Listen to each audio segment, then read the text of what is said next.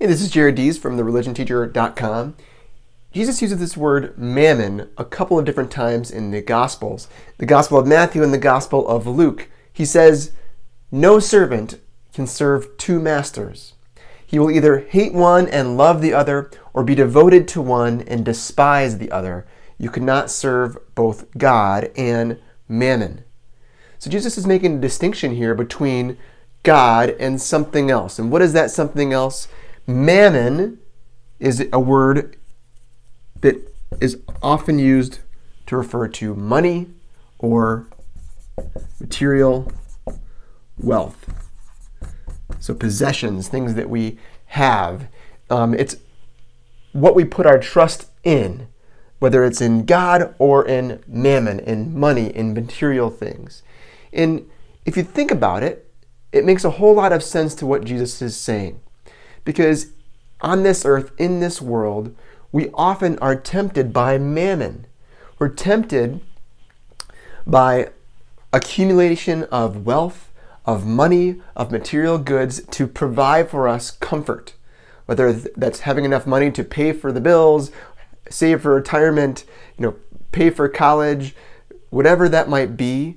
It's easy to be tempted by mammon, to worship mammon, if you will, to be able to put our trust, our faith in what we own as opposed to God.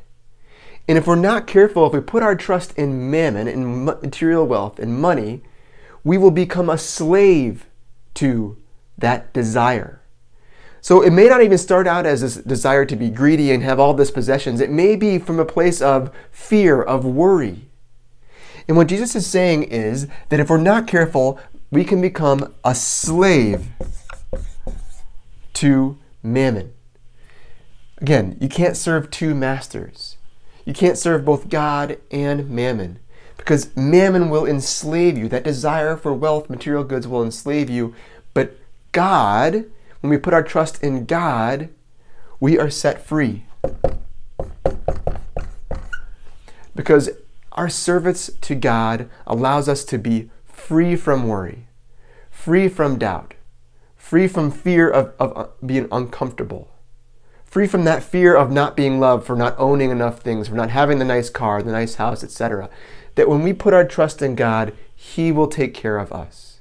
So these passages about mammon are all about whether or not we can place our trust in eternal God, or are we going to let ourselves become enslaved to the desire for money, material things that we think are going to provide for us, that we think are going to be there for us to prevent bad things from happening?